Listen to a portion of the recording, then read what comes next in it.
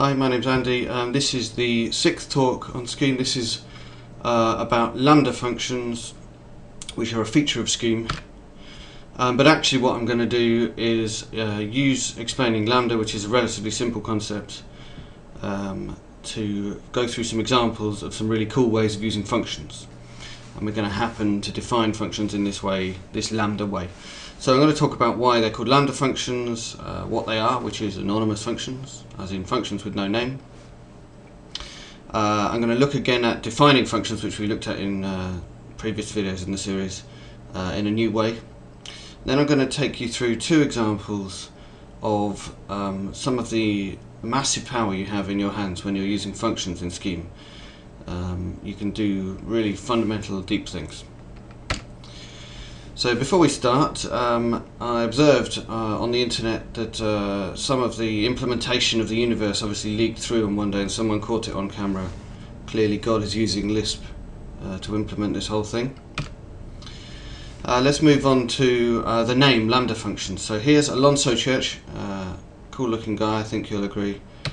Alonzo Church invented this thing called the Lambda calculus, which is a way of describing processes in a mathematical form. It was a piece of maths used to describe processes, or what we might call now programs.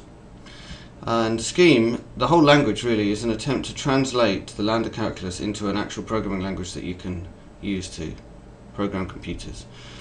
So in a way, really Scheme itself should be called Lambda, but actually one of the things within Scheme is called Lambda, which kind of makes sense, because the bit of Scheme that's called Lambda is the bit which is the core of the Lambda calculus. So let's have a look at Lambda. So here we are. We are calling the procedure, built-in procedure in Scheme, which is called Lambda.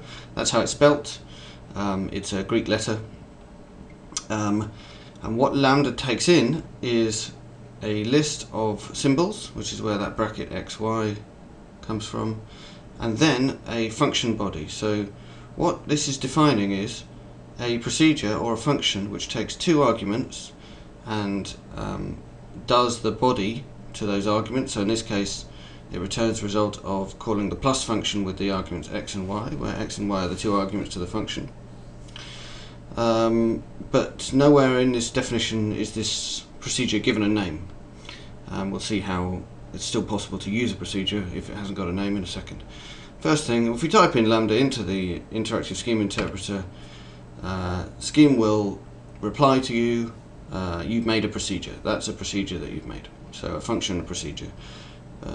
That's what Lambda does, defines a function. So what can we do with it? How can we get hold of that procedure that we've defined and do something with it? Well, here's one way. We'll use the define procedure to define a symbol called s. So this is not defining a procedure or a function, this is just defining a symbol called s. But then what s is defined to be is a procedure. It's the result of calling Lambda, the same Lambda we had above, which we already seen that was a procedure. So what we're saying is define s to be the procedure which takes in x and y and returns the result of adding them up. So what does that mean? Well, what that means is that now s is that procedure, or is referring to that procedure. So when we call s with two arguments, we get back the result of adding them up. Okay, so we can take a moment here to just think a little bit about what's happened here.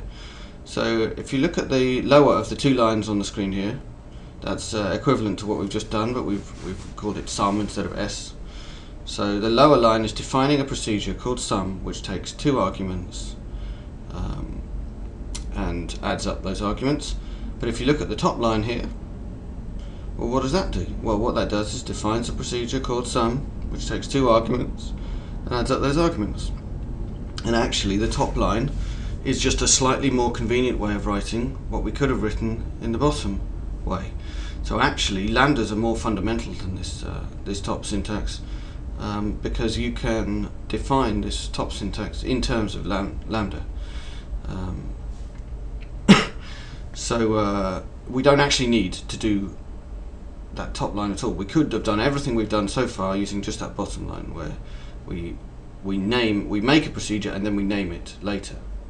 But it's so-called syntactic sugar. It makes our lives easier. It's easy to understand the code if we use the top form, but they are exactly equivalent. Okay, so let's jump into an example of how we might use this.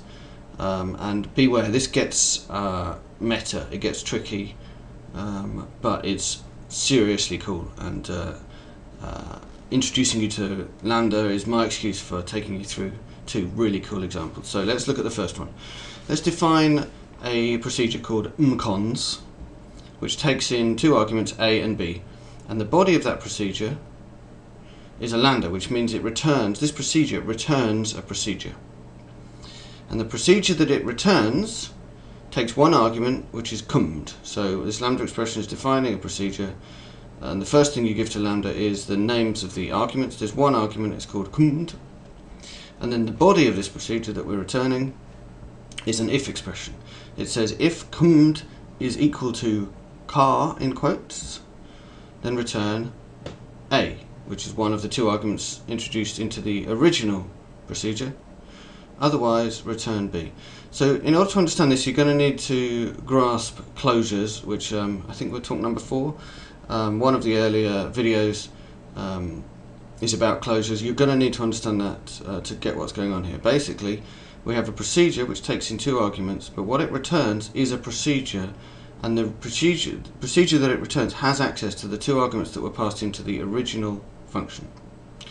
So now that we've got a procedure called mcons, let's make another procedure called mcar and another procedure called mkudur. And what they take in is they both take in an argument called pair. Now that could be anything, but we're going to make some assumptions about pair. We're going to assume that pair is actually a procedure, because the body of the mcar and mkudur procedures calls pair and passes in an argument of either car or kudur.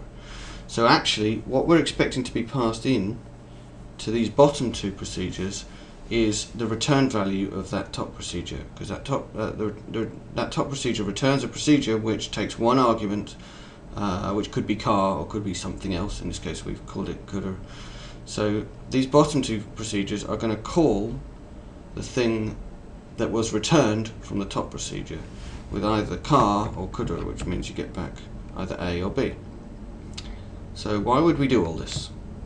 Well, maybe the names of these procedures will have helped you predict.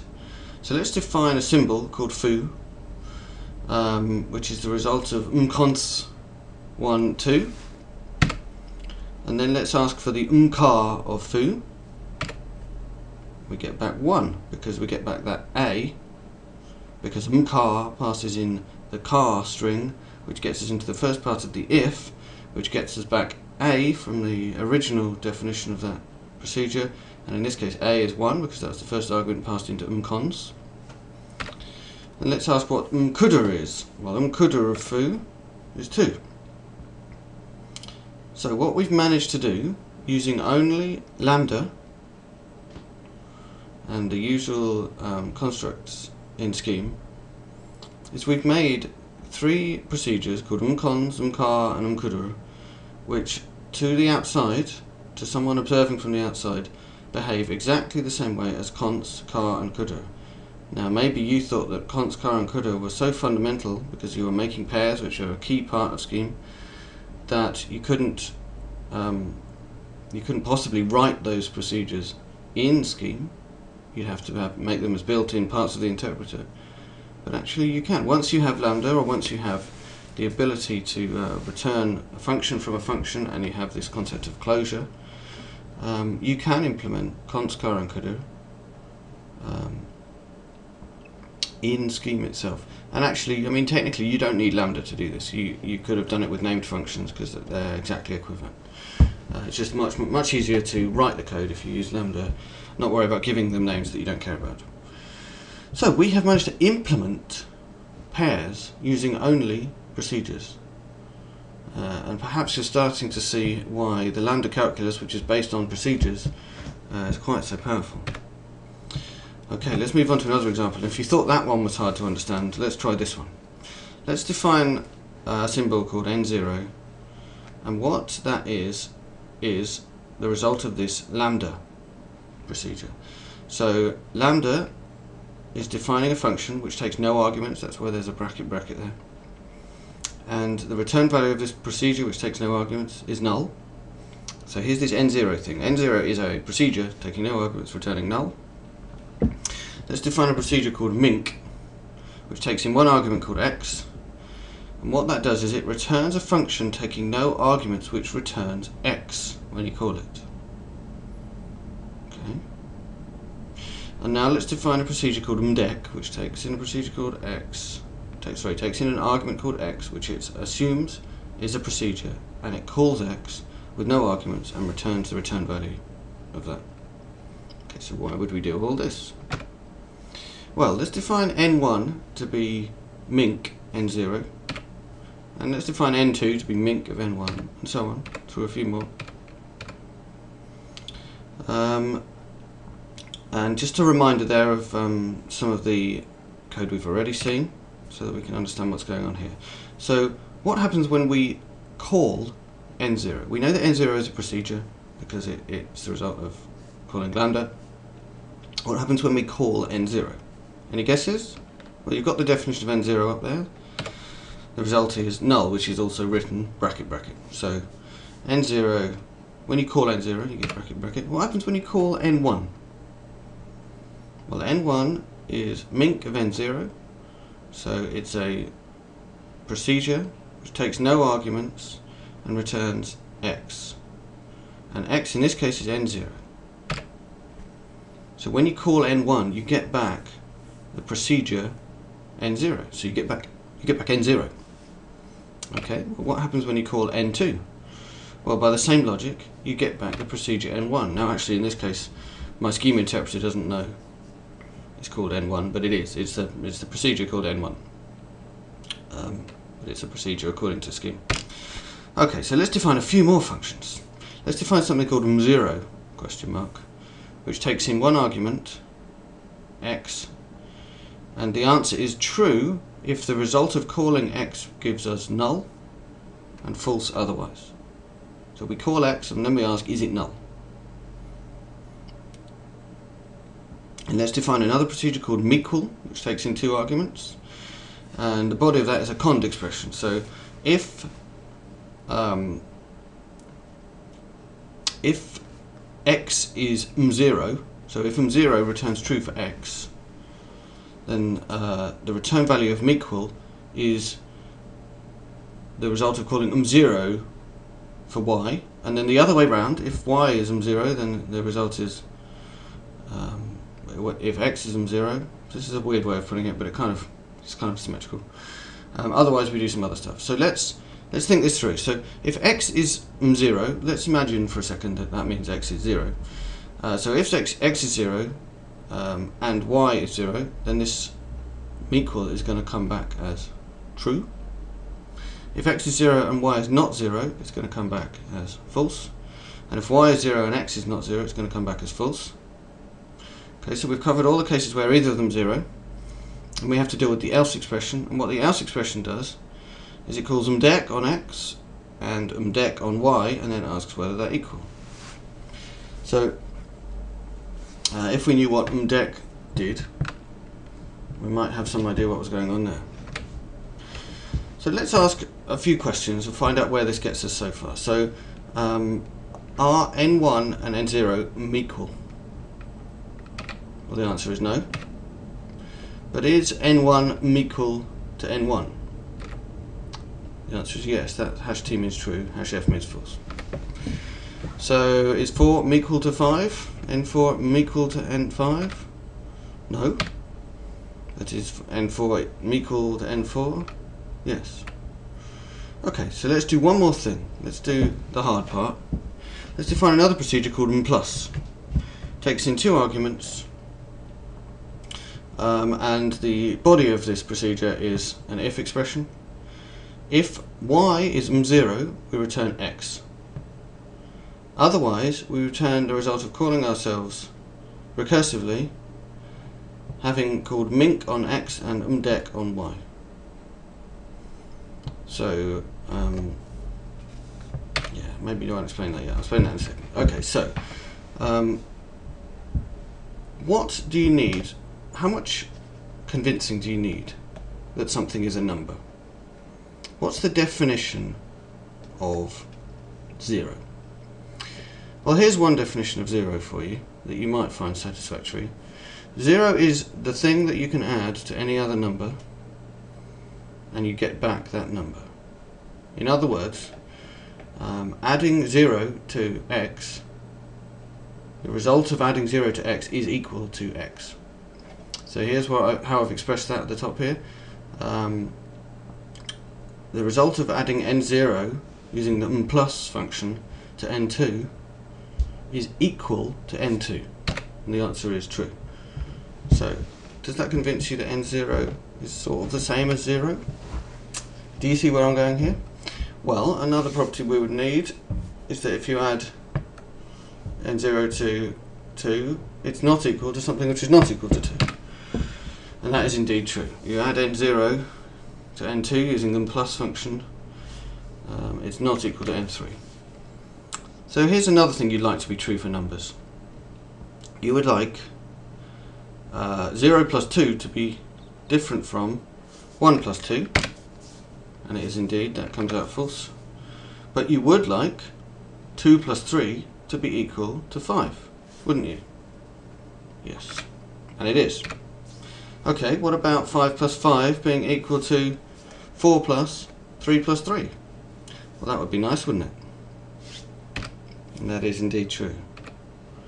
So, what we've got here is some things which behave a bit like numbers. Now that you've seen what I'm trying to do, let me try and explain how I did it. Maybe you've picked it up already. But let's have a look. So, we need something to be 0. We don't really care what it is, so long as it's identifiable. All our numbers are going to be procedures, so 0 needs to be a procedure as well. And we're defining n0, this thing we're going to use to represent 0, to be the procedure which returns null. We need to be able to increment and decrement numbers, as in add 1 and remove 1. So what we do is, to increment a number, we return a function which returns the lower number. So to increment n0, we create a function which, when called, returns n0. And to increment n1, we create a function which, when called, returns n1.